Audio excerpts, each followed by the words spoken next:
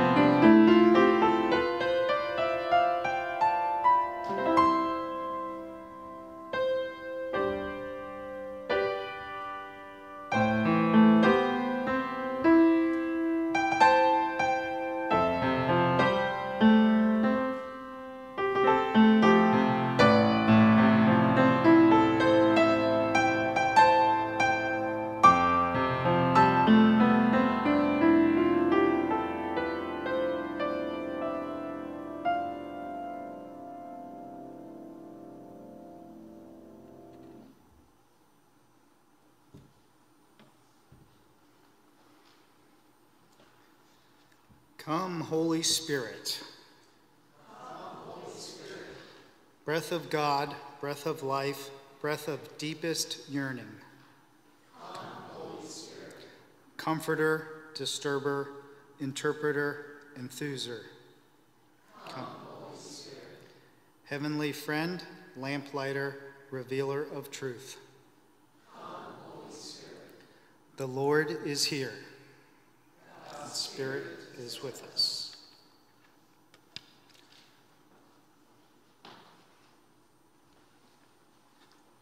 Hymn 758. Come,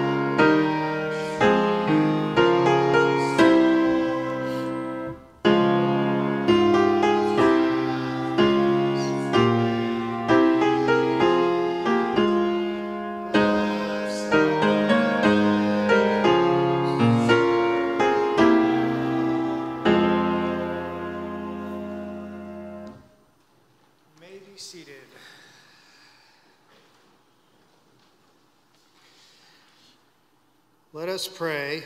Lord, teach us the silence of humility, the silence of wisdom, the silence of love, the silence that speaks without words, the silence of faith. Lord, teach us to silence our own hearts and minds, that we may listen for the moment of your Holy Spirit and feel your presence in the depths of our being. Amen.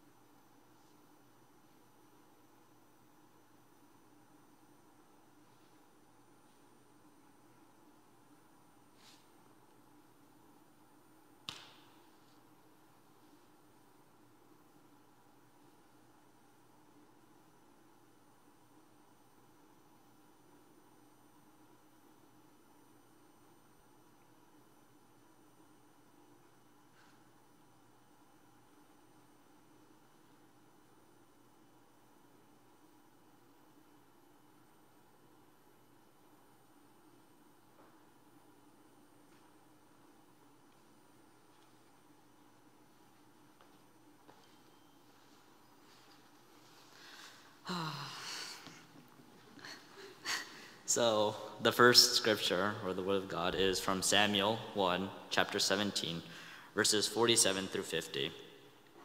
And all those who gathered here will know that the Lord doesn't save by means of sword and spear. The Lord owns this war, and he will hand all of you over to us. The Philistine got up, moved closer to attack David, and David ran quickly to the front line to face him. David put his hand in his bag and took out a stone. He slung it, and it hit the Philistine on his forehead. The stone penetrated his forehead, and he fell face down on the ground. And that's how David triumphed over the Philistine with just a sling and a stone, striking the Philistine down and killing him. And David didn't even have a sword. The second reading comes from Luke, chapter 16, verses 10 through 13. Whoever is faithful with little is also faithful with much, and the one who is dishonest with little is also dishonest with much. If you haven't been faithful with worldly wealth, who will trust you with true riches?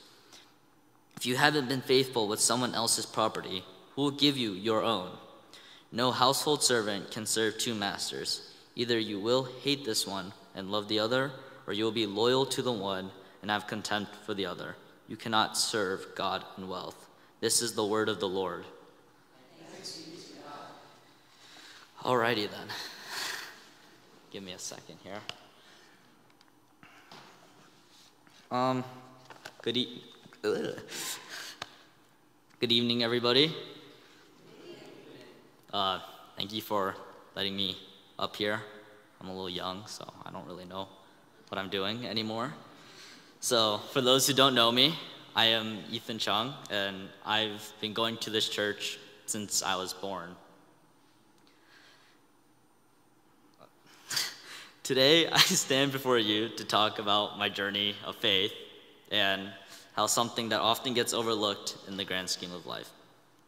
For the many years I've been on this planet, which isn't a lot, my father, that guy over there, coerced me to play a dreadful sport known as lacrosse. Through the many trials of pain and agony I went through, only one thing stuck with me, and the bruises. A phrase commonly used by the coaches, it's about the little things. For months, even years, I've thought about this, and it means a lot.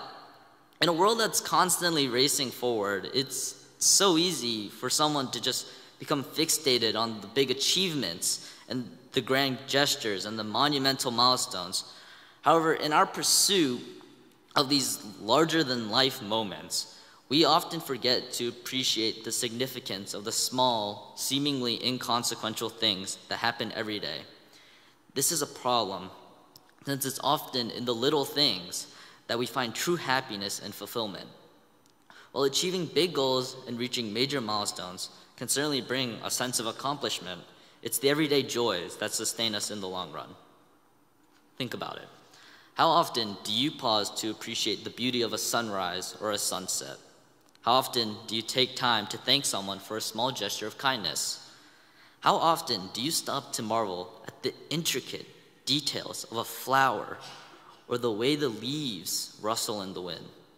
These are the little things that the Lord created, yet they can often go unnoticed and unappreciated.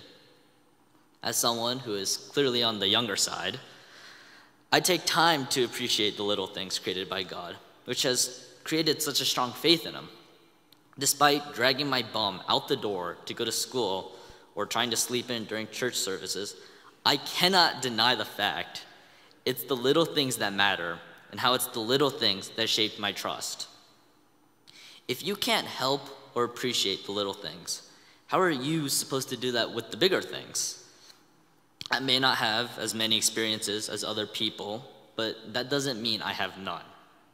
Our values, our beliefs, and our character are all reflected in the way we approach the smaller moments of our lives. Do we choose kindness over indifference, gratitude over entitlement, compassion over judgment?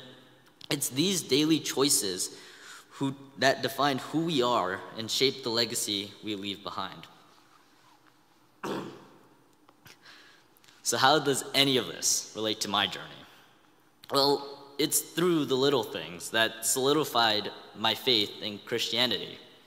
As someone who is 16 years old, I've yet to experience many things. My journey is still going, yet I'm up here talking about my belief in God.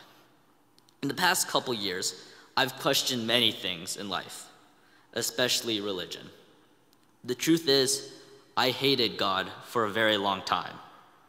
When my grandmother, who I loved very much and attended this church for a very long time, I cared for her a lot. She soon developed cancer and passed away a couple years ago. I lost my mind. Because I asked myself this, so long. How could God let this happen? Why didn't He do anything? This constant mental burden on my head of why God seemingly did nothing pushed me to the darkest corner of my life. I was raised to be a devout Christian without ever questioning it. Yet, I still did. Was it because I thought God did nothing? This is embarrassing. Was it because I thought God has abandoned us or simply didn't care? I'll never know, and I don't want to know. What I do know is it was terrible. My perception of the world started changing at a speed that made a rabbit look slow. Everything I knew flipped around. And then one day, after having a mental breakdown and having a very serious talk with my parents, I had an aha moment. Like when you struggle on a homework problem and you're just struggling so hard and all of a sudden you just get it. Aha, I got the answer. I mean, why should I be focusing on the big picture that God abandoned us and be extremely depressed when I can be thankful to Him for giving my grandmother such a good life? I should be thankful for all the moments of joy I shared with my grandmother. Death is inevitable, and being such a young child, I refused to believe that and simply accused God for ruining her life and taking her away from me. By looking back at the little things, like the moments I had with my grandma, I found true beauty in life and a true respect in God. In times like these, it's times like these when the little things truly matter. On the other end, you got coaches yelling at you to pick up the slack and take care of the little things. In a sense, the little things I just talked about and the little things the coaches yell about are kind of the same, since you need to take care of the small stuff before getting to the bigger stuff, the bigger things. But like, that's so different, because like, another thing I must mention is my friends. Without them, I wouldn't be here. And as all friends do, they make fun of you. As the shortest one in all of my friend groups, you can maybe imagine the one thing they make fun of: my height. Let this be known. If they do not care for the little things, aka me, I'm gonna pounce on them like a flying squirrel. God created me this way, so when they make fun of me, I will show them why the small things, aka me, matter. Moving along, so in the scriptures I chose for the service, it was David and the Goliath and the parable of the shrewd manager. The reason I chose for such a well-known story like David and the Goliath is simply because David didn't need anything like a bright flashy armor or a sword to face the Goliath, only his sling and a stone, which I find quite funny because David took care of the Goliath, like the champion of the Philistines, with the little things. In this case, one rock. Maybe if the Goliath cared for the little things, like one rock, maybe he wouldn't have died so fast. As for the second reading, it's about the parable of the shrewd manager. And this is Jesus basically telling his disciples of a rich man's manager who is basically getting fired for doing his job bad. So to avoid begging on the streets, he calls in the debtors of the rich man to cut down on their debt. So when he has nothing left, he expects them to embrace him with open arms into their homes. So the rich guy actually commends this dishonest manager for being shrewd, but he also drops some words of wisdom, which is the scripture I chose. Whoever can be trusted with very little can also be trusted with much.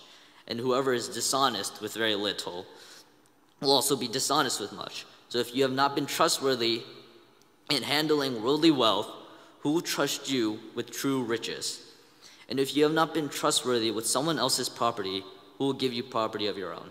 Once again, this is Luke chapter 16, verses 10 through 12. I mean, the literal Bible is telling you to take care for the little things. If you can't take care of the small crap, how will you take care of the big crap? So what's the bottom line? The small things matter. They matter because they shape our existences. They shape our relationships, and they shape who we are as individuals, like I said before. It's the small acts of love and kindness that strengthen the bonds between friends and family. It's the little moments of joy and laughter that brighten even the darkest of days. Moreover, it's often the little things that make the biggest difference in the lives of others. A simple smile, a heartfelt compliment, or a listening ear can mean the world to someone who's struggling. It's in these moments of connection and empathy that we truly make a difference in the lives of those around us. I urge all of you to pay more attention to the little things. Cherish the small moments of joy. Find beauty in the mundane, and never underestimate the power of a simple act of kindness, because in the end, it's the little things that make life worth living. Thank you.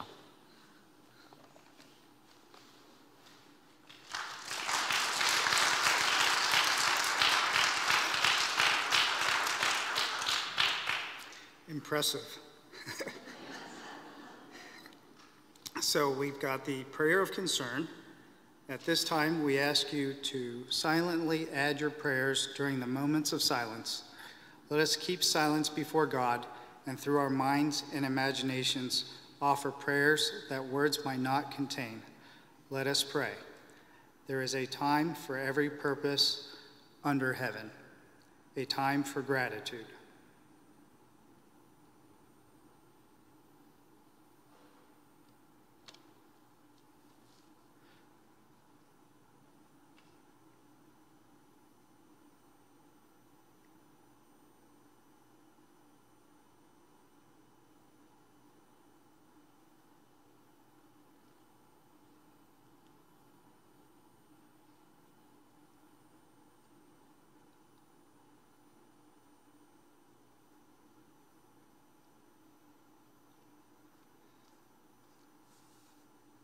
Listen, Lord, not to our words, but to our prayer.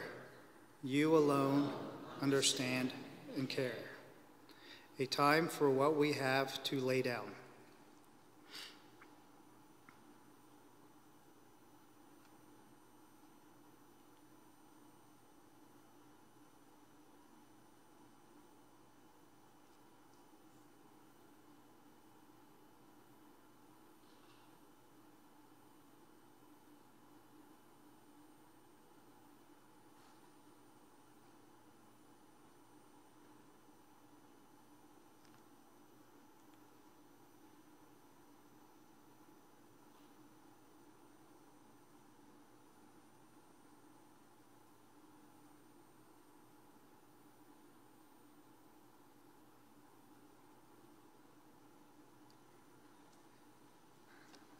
Listen, Lord, not to our words, but to our prayer.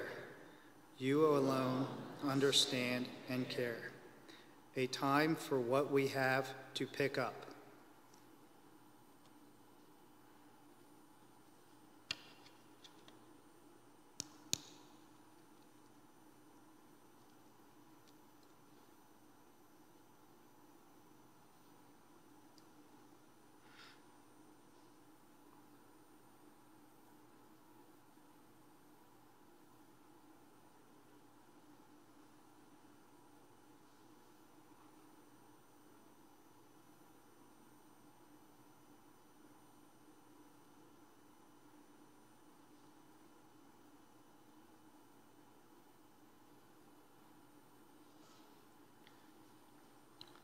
Listen, Lord, not to our words, but to our prayer.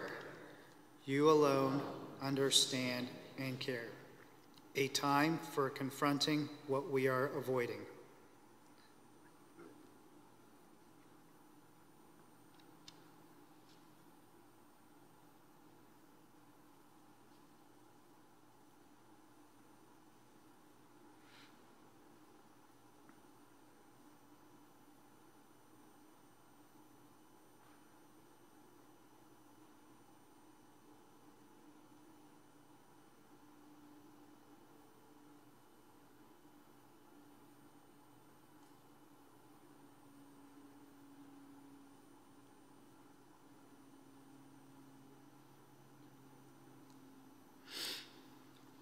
Listen, Lord, not to our words, but to our prayer.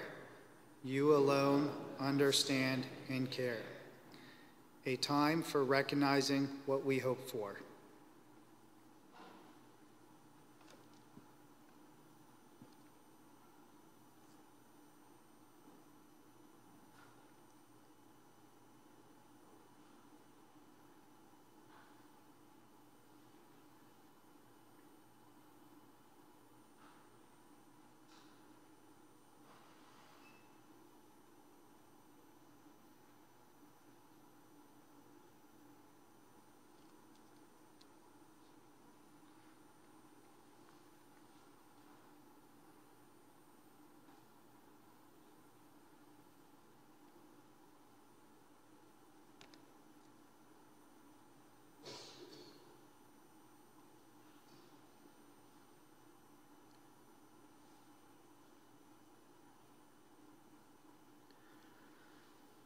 Listen, Lord, not to our words, but to our prayer. You alone understand and care. In our time and in your time, God, fulfill our prayers and let your kingdom come. Amen.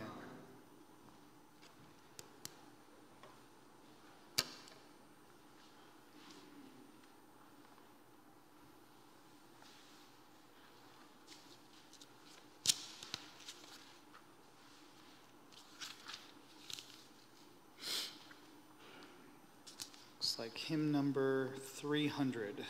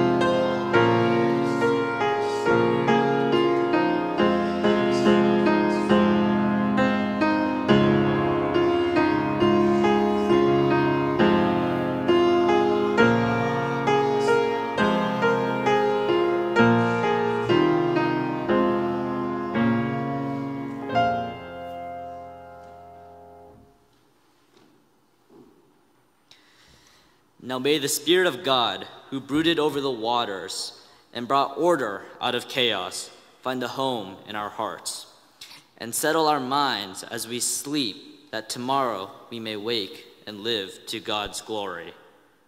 Amen.